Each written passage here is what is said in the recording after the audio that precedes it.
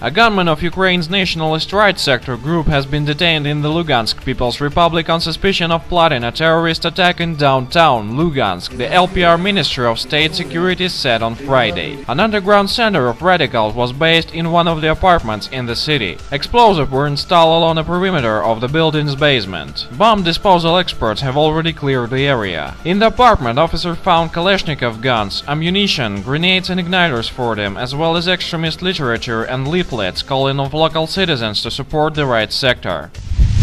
Ukrainian police scattered the rally of adherents of Novorossiya in Kharkov. The police did not allow holding the rally to adherents of Novorossiya. Activists of the movement Ishod wanted holding of the demonstration from Zerkalnaya Struya to the Svoboda Square. The crowd of the police officer hindered to hold the rally for Novorossiya adherents. Some of protestants were taken to the regional department of the police to investigate fact findings.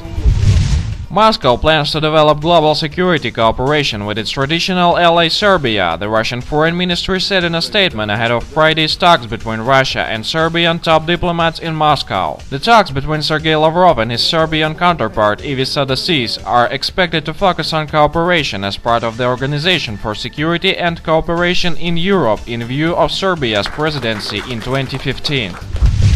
Bulgaria will issue all the required permissions for starting the construction of the South Stream pipeline and keep working on the project, Bulgarian Prime Minister Boyko Borisov said after talks with the leaders of European countries on the sidelines of the EU summit in Brussels on Friday. I have received the full support and understanding of the European Council. Bulgaria should not be held responsible and pay the fines for the project's termination, the BNGAS news agency quotes Borisov as saying. But too late, project already closing.